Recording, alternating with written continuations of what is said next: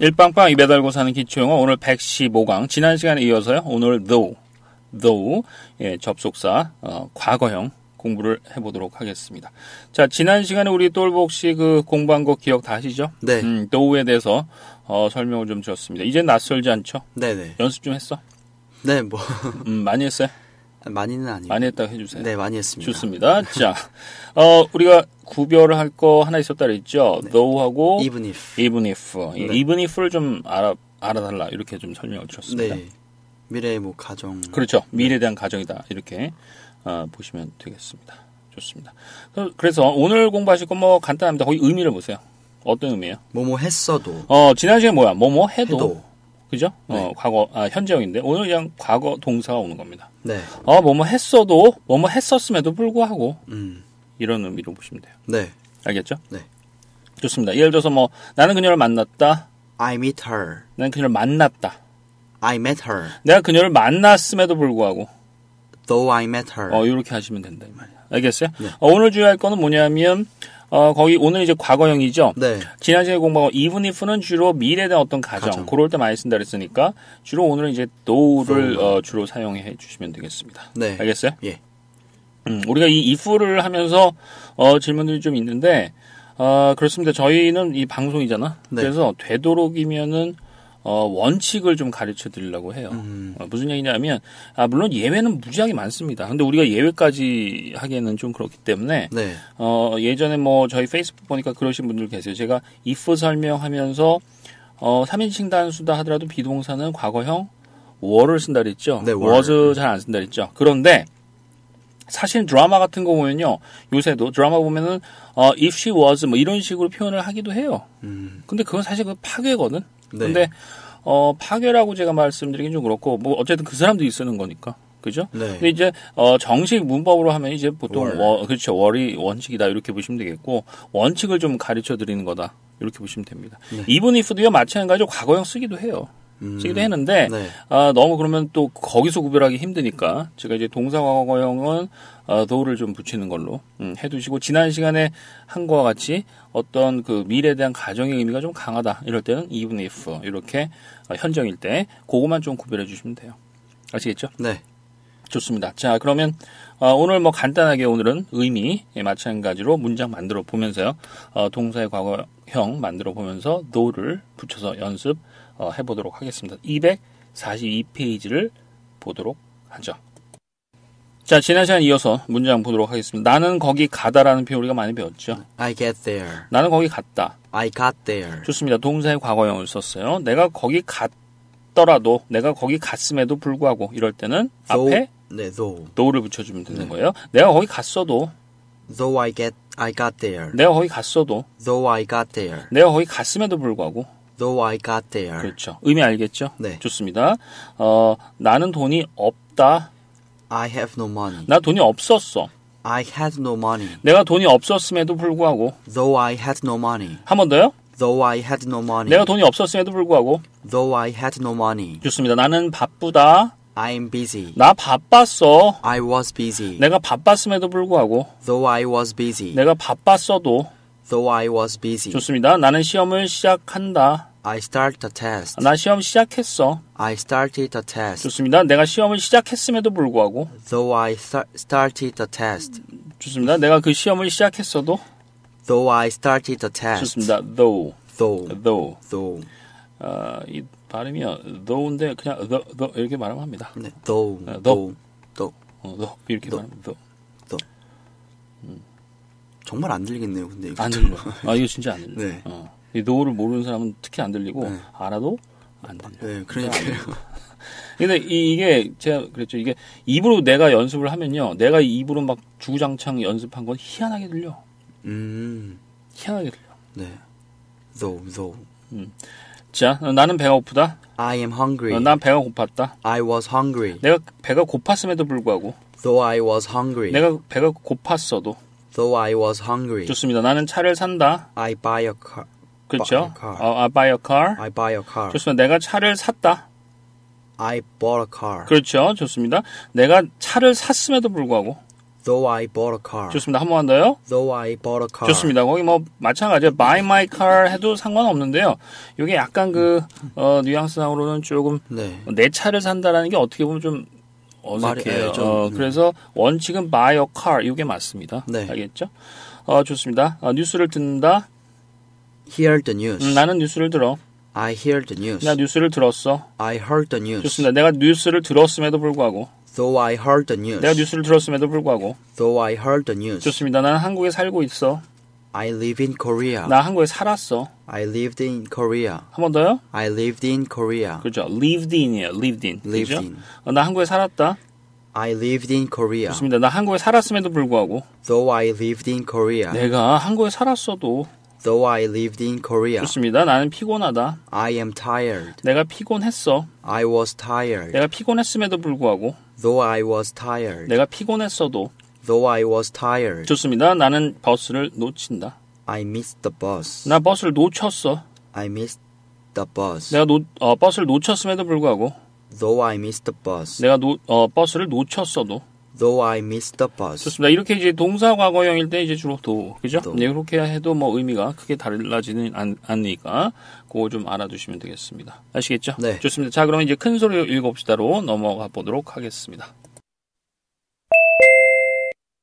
자, 문장 그대로 이어서 문장 만들어 보도록 할게요. 나는 거기 간다. I get there. 나는 거기 갔어. I got there. 내가 거기 갔어도. Though I got there. 그렇죠. 내가 거기 갔어도 나는 너를 만날 수 없었어. Though I got there, I couldn't see you. 그렇죠. 왜 couldn't인지 알겠죠? 네. 그죠? 원래 can't인데 got. 과거이기 때문에 과거로 맞춰준 겁니다. 다시 한번 해볼게요.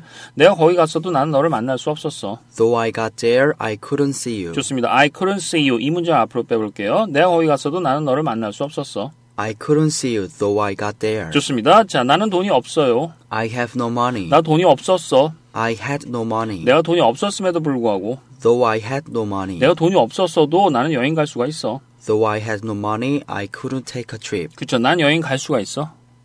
I can't take a trip. 나는 여행 갈 수가 있었어. I could take a trip. 좋습니다. 나는 여행 갈 수가 있었어. I could take a trip. 다시 한번 해볼게요. 내가 돈이 없었어도 난 여행 갈 수가 있었어. Though I had no money, I could take a trip. 좋습니다. I could take a trip. 이 문장을 앞으로 빼볼게요. 내가 돈이 없었어도 난 여행 갈 수가 있었어. I could take a trip, though I had no money. 좋습니다. 다음 페이지요. 나는 바쁘다. I am busy. 나 바빴어. I was busy. 나 바빴어도. Though I was busy. 나 바빴어도 나는 내 부모님 방문할 수 있었어. Though I was busy, I could. Though I was busy. 죄송해요. Though I was busy, I could visit my parents. 좋습니다. 내가 바빴어도 나는 부모님 방문할 수 있었어. Though I was busy, I could visit my parents. 급해? 아니야. 약속 있어요? 아니야. 여자친구 기다려? 아니야. 이제 입대를 앞둔 친구가. 그래서 기다리는 거야 지금 밖에서? 그래서 급하구나 네가. 우리 똘복구는 군대 언제 가? 저는 11월 달에. 이 금년에? 네. 아이고 참. 이제 빠이빠이네. 빠이빠이야. 11월에? 네. 야, 그러면 그 전에 분량을 다 뽑아야 된다. 네. 당신 가기 전에 당신을 약 한 달간 연락이 안 돼. 쭉쭉 네. 빨아야 되겠어. 혼지는 힘을 다하세요. 네. 매일 할까 방송? 응? 야, 똘복군 군대 가면은 진짜 슬퍼하시는 분들 많겠다.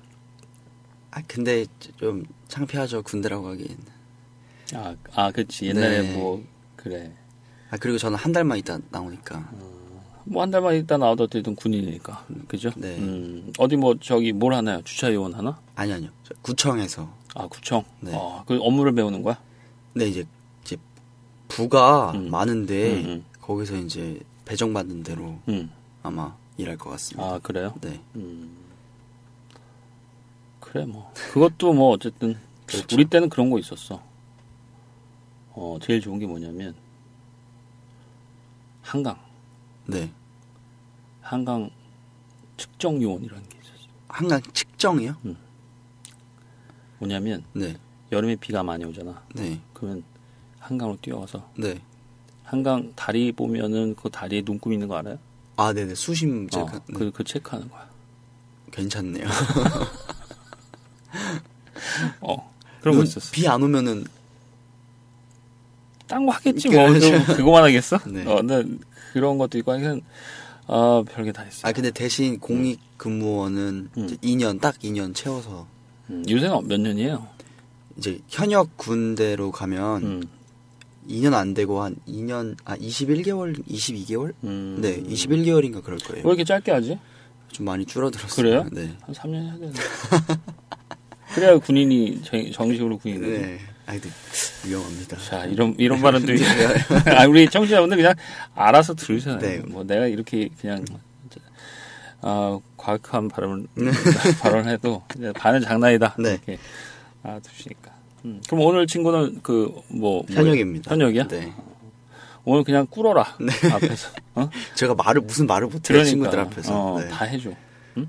똘보고 왜 그랬지? 다리 때문에 그랬나? 네, 이제 십자인대가 찢어져가지고. 별거 다 해. 다 해보네, 다. 네, 그러니까요. 그래도 한번 지원 좀 해보지 그랬어, 현역. 에이, 그래도 안 가는 게 낫죠. 안 가는 게 낫다고? 이 사람들이 이게 정말 큰일 날 소리네. 야, 너 청취자들 뚝뚝 떨어지는 소리 갖고 있어. 방송이야, 방송. 네. 사나이란 말이죠. 네. 적어도 이제 해병대.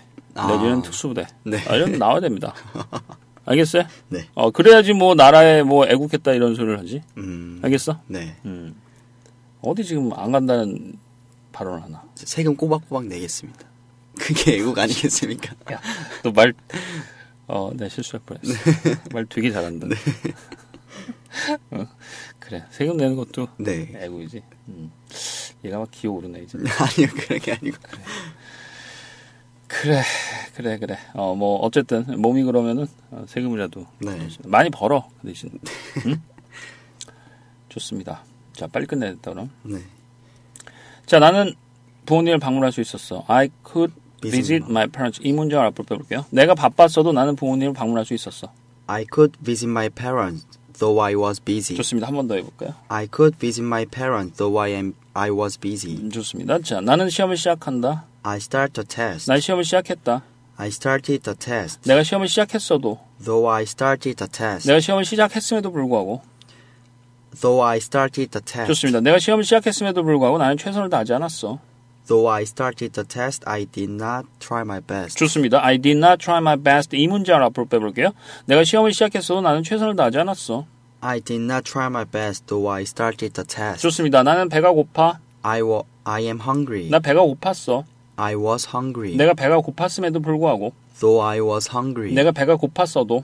Though I was hungry. 내가 배가 고팠어도 나는 아침을 먹지 않았어. Though I was hungry, I did not have breakfast. 내가 배가 고팠음에도 불구하고 나는 아침을 먹지 않았어. Though I was hungry, I did not have breakfast. 그렇죠. 자, I did not have breakfast. 이 문장을 앞으로 빼볼게요. 내가 배가 고팠어도 나는 아침을 먹지 않았어. I did not have breakfast, though I was hungry. 좋습니다. 나는 차를 산다. I buy a car. 나는 차를 샀어. I bought a car. 내가 차를 샀음에도 불구하고. Though I bought a car. 내가 차를 샀어도. Though I bought a car. 좋습니다. 내가 차를 샀어도 나는 그를 태워다 주지 않았어. Though I bought a car, I did not give him a ride. 요건 했었죠? 네. 그를 태워다 주다.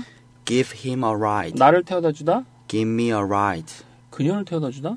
Give her a ride. 그녀는 태워주지 마라. 네. 안 되겠다. 네.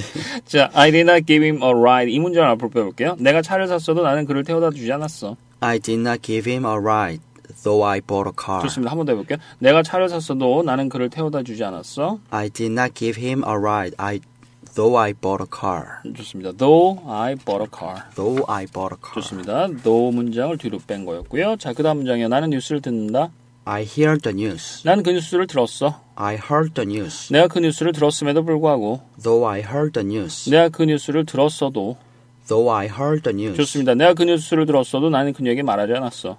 Though I heard the news, I did not tell her. 잘했어요. I did not tell her. 이 문장을 앞으로 빼볼게요.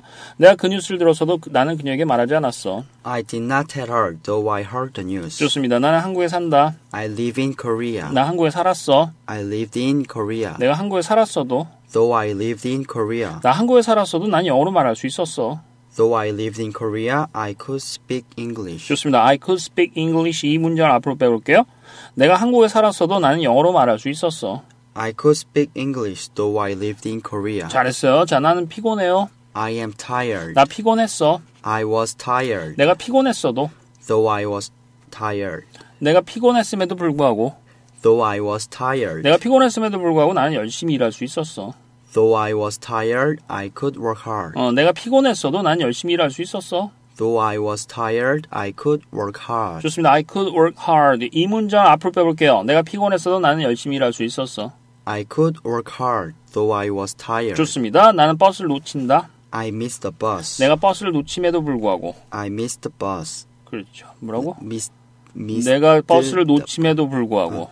Though I missed the bus. 이거는 뭐라 그랬어? 조금 더 네. 일에 대한 가정이니까 뭐가 좀 더 적당하다고? Even if. 그렇죠. Even if I missed the bus. 그렇죠? 네. 과거일 땐 그냥 no로 우리가 통일을 합시다. 내가 버스를 놓쳤어도 Though I missed the bus. 좋습니다. 내가 버스를 놓쳤어도 나는 정시에 도착할 수 있었어. Though I missed the bus, I could arrive on time. 잘했어요. On time. On time. 많이 써먹는 겁니다. 정시. 알아두세요. 딱 그 시간에 오는 거야. 네. on이라는 게 의미가 뭐예요? on. 뭐 위에. 그렇게 하지 마시고요. 네. 이거 했잖아. 그냥 위에 그러지 말고 거의 표면에 맞닿을 듯 이런 뜻이잖아. 그러니까 on time 뭐야? 거의 표면에 맞닿을 듯 딱 그 시간. 딱. 네. 정시에. 알겠어요? 네. I could arrive on time. 이 문장을 앞으로 빼볼게요. 내가 버스를 놓쳤어도 나는 정시에 도착할 수 있었어. I could arrive on time, though I missed the bus. 좋습니다. 좋습니다. 자, 말티기 연습으로 넘어가도록 하겠습니다. 자, 말티기 연습 보도록 하겠습니다. 481번부터 500번까지. 예, 벌써 500번 문장이 되겠습니다. 248페이지 보시고요. 네. 준비되셨죠? 네. 좋습니다. 자, 481번입니다. 내가 거기 갔어도 나는 너를 만날 수가 없었어. 해볼까요? Though I got there, I couldn't see you. 좋습니다. 다시 한번 해볼까? Though I got there, I couldn't see you. 자, 원어민 선생님 발음하고 한번 비교해 보도록 하세요. Though I got there, I couldn't see you. Though I got there, I couldn't see you. 자, 482번입니다. 내가 거기 갔어도 나는 너를 만날 수 없었어. though 문장을 뒤로 빼볼게요, 이번엔. I couldn't see you, though I got there. 좋습니다. 자, 원어민 발음이요. I couldn't see you, though I got there. I couldn't see you, though I got there. 483번입니다. 내가 돈이 없었어도 나는 여행 갈 수가 있었어. Though I had no money, I could take a trip. 다시 한번 해보세요. Though I had no money, I could take a trip. 좋습니다. 자, 원어민 발음이요. Though I had no money, I could take a trip. Though I had no money, I could take a trip. 484번입니다. 내가 돈이 없었어도 나는 여행 갈 수가 있었어. 자, though 문장을 뒤로 빼볼게요. I could take a trip, though I had no money. 좋습니다. 자, 원어민 발음이요. I could take a trip, though I had no money. I could take a trip, though I had no money. 485번입니다. 내가 바빴어도 나는 부모님을 방문할 수 있었어. Though I was busy, I could visit my parents. 좋습니다. 좋습니다. 자, 원어민 발음이요. Though I was busy, I could visit my parents. Though I was busy, I could visit my parents. 486번입니다. 내가 바빴어도 나는 부모님을 방문할 수 있었어. though 문장을 뒤로 빼볼게요. I could visit my parents, though I was busy. 좋습니다. 자, 원어민 발음이요. I could visit my parents, though I was busy. I could visit my parents, though I was busy. 네, 487번입니다. 내가 시험을 시작했어도 나는 최선을 다하지 않았어. Though I started the test, I did not try my best. 좋습니다. 자, 원어민 발음이요. Though I started the test, I did not try my best. Though I started the test, I did not try my best. 지금 이런 문장도 마찬가지예요. 이미 일어난 일이지. 네. 그지? 그렇기 때문에 even if는 좀 적당하지 않은 거야. 알겠어요? 그러니까 어떤 가정, 특히 이제 미래, 아직 일어나지 않은 가정을 얘기할 때 even if, 그 다음에 이제 though, 그렇지 않을 땐 though, 이렇게 보시면 되겠습니다. 네. 여기서도 마찬가지로 시험을 시작했어도 최선을 다하지 않았어. 이렇게 얘기했으니까 이미 일어난 거니까 even if는 적당치가 않죠. 488번입니다. 같은 문장인데요. though를 뒤로 빼볼게요. 내가 시험을 시작했어도 나는 최선을 다하지 않았어. I did not try my best, though I started the test. 좋습니다. 자, 원어민 발음이요. I did not try my best, though I started the test. I did not try my best, though I started the test. 489번입니다. 내가 배가 고팠어도 나는 아침을 먹지 않았어. Though I was hungry, I did not have breakfast. 좋습니다. 자, 원어민 발음이요. Though I was hungry, I did not have breakfast. Though I was hungry, I did not have breakfast. 490번이에요. 내가 배가 고팠어도 난 아침을 먹지 않았어. though 문장을 뒤로 빼볼까요? I did not have breakfast, though I was hungry. 좋습니다. 자, 원어민 발음이요. I did not have breakfast, though I was hungry. I did not have breakfast, though I was hungry. 491번입니다. 내가 차를 샀어도 나는 그를 태워다 주지 않았어. Though I bought a car, I did not give him a ride. 좋습니다. 좋습니다. 자, 이제는 영어처럼 해주세요. 네. 내가 차를 샀어도 나는 그를 태워다 주지 않았어. Though I bought a car, I did not give him a ride. 좋습니다. 자, 원어민 발음 들어올게요. Though I bought a car, I did not give him a ride. Though I bought a car, I did not give him a ride. 492번입니다. 내가 차를 샀어도 나는 그를 태워다 주지 않았어. though 문장을 뒤로 빼볼게요. I did not give him a ride, though I bought a car. 좋습니다. 자, 원어민 발음 들어올게요. I did not give him a ride, though I bought a car. I did not give him a ride, though I bought a car. 493번입니다. 내가 뉴스를 들었어도 그 뉴스를 들었어도 나는 그녀에게 말하지 않았어. Though I heard the news, I did not tell her. 좋습니다. 자, 원어민 발음이요. Though I heard the news, I did not tell her. Though I heard the news, I did not tell her. 494번입니다. 내가 그 뉴스를 들었어도 나는 그녀에게 말하지 않았어. though 문장을 뒤로 빼보세요. I did not tell her, though I heard the news. 좋습니다. 자, 원어민 발음이요. I did not tell her, though I heard the news. I did not tell her, though I heard the news. 495번입니다. 내가 한국에 살았어도 나는 영어로 말할 수 있었어. Though I lived in Korea, I could speak English. 좋습니다. 자, 원어민 발음이요. Though I lived in Korea, I could speak English. Though I lived in Korea, I could speak English. 496번입니다. 내가 한국에 살았어도 난 영어로 말할 수 있었어. 자, though 문장을 뒤로 빼볼게요. I could speak English, though I lived in Korea. 좋습니다. 자, 원어민 발음이요. I could speak English, though I lived in Korea. I could speak English, though I lived in Korea. 497번입니다. 내가 피곤했어도 나는 열심히 일할 수 있었어. Though I was tired, I could work hard. 좋습니다. 다시 해보세요. Though I was tired, I could work hard. 좋습니다. 자, 원어민 발음이요. Though I was tired, I could work hard. Though I was tired, I could work hard. 498번입니다. 내가 피곤했어도 나는 열심히 일할 수 있었어. though 문장을 뒤로 빼볼게요. I could work hard, though I was tired. 좋습니다. 자, 원어민 발음이요. I could work hard, though I was tired. I could work hard, though I was tired. 499번입니다. 내가 버스를 놓쳤어도 나는 정시에 도착할 수 있었어. Though I missed the bus, I could arrive on time. 좋습니다. 자, 원어민 발음이요. Though I missed the bus, I could arrive on time. Though I missed the bus, I could arrive on time. 네, 500번입니다. 자, 내가 버스를 놓쳤어도 나는 정시에 도착할 수 있었어. though 문장을 뒤로 빼볼게요. I could arrive on time, though I missed the bus. 좋습니다. 자, 원어민 발음이요. I could arrive on time, though I missed the bus. I could arrive on time, though I missed the bus. 네, 좋습니다. 자, 이렇게 해서 우리가 115강, though까지 모두 마쳤습니다.